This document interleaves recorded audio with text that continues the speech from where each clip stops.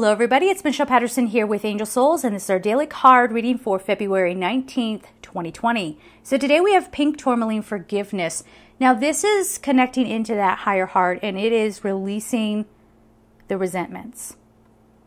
It is amazing how we humans will hang on to our resentments like a badge of honor. And when someone says it's time to forgive, people will get so defensive. Don't you tell me to forgive. You don't know what he or she did. I have every right to be angry. I will never forgive that person. And what will you do when that poison starts to manifest itself in a physical way? What will happen then?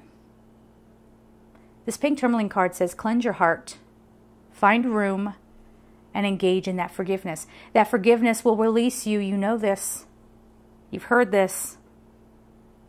You don't have to say, it's okay, you did what you did. You just say, it will have no power over me anymore. I forgive. I will not give this any more energy. I will not carry anger in the name of you or this situation. I will reserve that energy for me.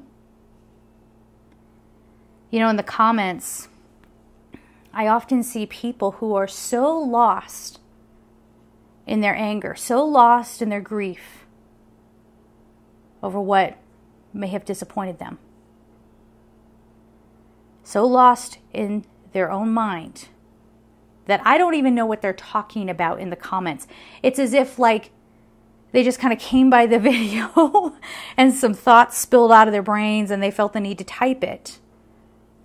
Some even come in the middle of a sentence, and that's how they start their comment. Pay attention to those. Makes you wonder where they are. You know, or they'll say, he doesn't love me, and he did. It's almost as if they're hoping that the person they're mad at is watching my video as well and going to read all the comments to find theirs. And then know that he is talking about him. What are we doing? That's a waste of energy. Get into the space of forgiveness, guys.